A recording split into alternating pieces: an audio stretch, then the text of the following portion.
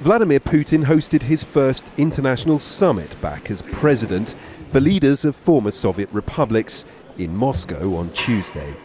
He wants closer Eurasian integration between countries still very much under the sphere of Russian influence. High up Putin's new list of foreign policy objectives is respect for sovereignty and territorial integrity, a clear reference to Moscow's continuing rejection of intervention in Syria. Soon after his inauguration, the Kremlin announced that the president had more important matters to attend to than the forthcoming Group of 8 summit of world leaders in the United States. That gives a clue to the way he intends to deal with Washington in his third term. The relations with the United States are critically important for Russia, but relations of critical importance do not necessarily imply partnership or constructive cooperation.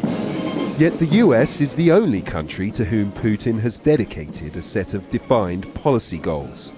The president says he wants to implement the new Strategic Arms Reduction Treaty with Washington, a project dear to Barack Obama. But the American missile defense system that would see sights placed on Russia's borders remains a stumbling block. My last election, yeah. After my election, I have more flexibility. I understand. I transmit this information to Vladimir and understand.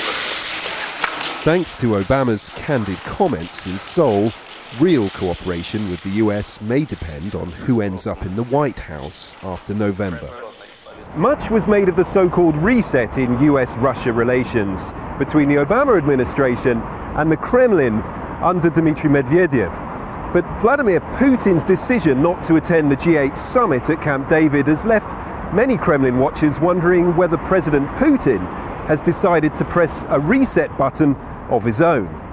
Forestier-Walker, Al Jazeera, Moscow.